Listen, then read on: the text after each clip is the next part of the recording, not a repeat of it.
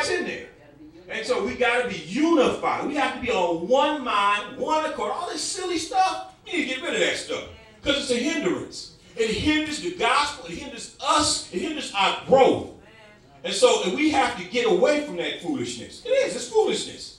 And that's what it is. And so we wonder why, we hear about these stories of people getting healed. And why ain't it happening with us? It's still happening. It's us. I believe. I just believe. I believe this. I believe that it's going to happen in here. I believe the operating spirit is going to come here and something's going to happen one day. I believe this with all my heart because I see the worship. And what's going to happen one day, we're going to get past that place. And God's going to come in here, and he's going to do something miraculous. He's already doing miraculous by healing people, but I'm talking about something else. He's going to come in here and do a miracle in here that we'll be talking about for years. I'm telling you it's going to happen. The only hindrance is us. We just got to get past that silliness, past that, I love her, but I don't like her stuff. I love him, but I don't like him. We got to get past that stuff. Because that's why the scripture in 1 Corinthians 13 talks about if you don't have love, all that other stuff don't mean nothing. It's a hindrance. It's a hindrance. Thank you, Jesus. And they continue daily one accord in the temple. And that's the other thing. You got to be in a place of worship, which is the temple. And breaking of bread from house to house, did eat their meat with gladness and again, singleness of heart. Singleness of heart. Yes. The Bible talks about taking that stony heart and giving us a heart of flesh. Yes. You understand that? When they talk about heart of flesh, a heart of flesh is a heart of compassion. Yes. Amen. See, when you have a stony heart, you don't care about nobody. Yes. You don't care about nothing. But God comes in and gives you, when you get the Holy Ghost, you supposed to get a heart of flesh. And you get this heart of flesh, and you care about people. Yes. And notice it says here, they were going from house to house. Yes. This is one thing we all need to start doing. We need to start going to house and encouraging these brothers and these sisters. Pastor said it too, that be struggling, because they be struggling. And the reason they struggling, they don't come like they should. Amen. But we need to go there and grab them and talk to them, not trying to beat them over the head, but encouraging them. Because as long as they stay at home, as long as they stay in their house, they don't come to church, the enemy is going to abuse them. That's what he's going to do, because they're not in a place of fellowship. They're not in a place of singleness of heart. They're not in the temple or the house of God. And that's what happens. That's how the enemy gets you. And it's funny. It's funny how the enemy does, because what he does, he uses one little bitty thing and get you sidetracked. And you get sidetracked on that little bitty thing.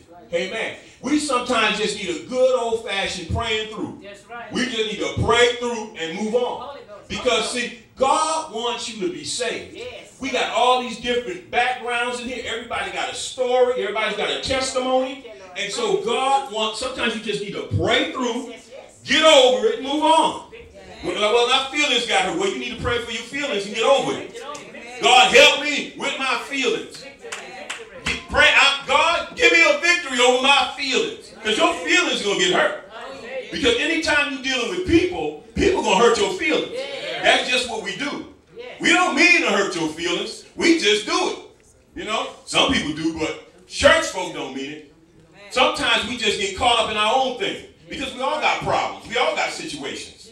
So what happens, we get caught up in our problem and situation, and then when you come in with yours, we not sensitive. This go again, the gifts of the Spirit. We not sensitive, and then so what happens is we say the wrong thing. We should be able to feel. We should be able to feel when that brother or sister going through something. We should be able to do that. Why? Because the Bible says so. That's right. We're supposed to operate like that. We're supposed to operate in such a way that we be able to touch somebody. We should be able to operate like that. But the big thing is we just need to stay prayerful. I'm talking to myself. I need to pray more. Amen. We all need to pray more. Amen. We just do. And because when you pray and you pray fervently and you pray on fire, I'm talking about God will move. But we have to be on fire in prayer. That's what it has to happen. Because these people want on fire and pray. They don't saying here. Yes. They were in one place, one accord. They were in the temple. They were going to the temple. They were praying. Yes, yes, yes. And what was happening, God moved. Woo, they ain't no better than us. They flesh and blood, just like us. Yes. But God moved because they were in prayer. That's right.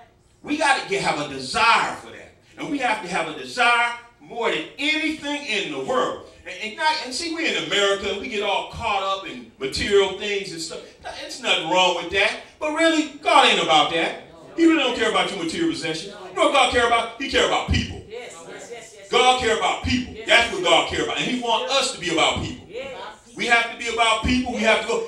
Look, and I'm trying to get ahead of myself. Now, this thing in the third chapter, the first verse. Notice, go there real quick. And I'm getting ahead of myself. But go to the third chapter, the first verse. Notice something here. Notice what's going on here. Now Peter and John went up together into the temple at the hour of what?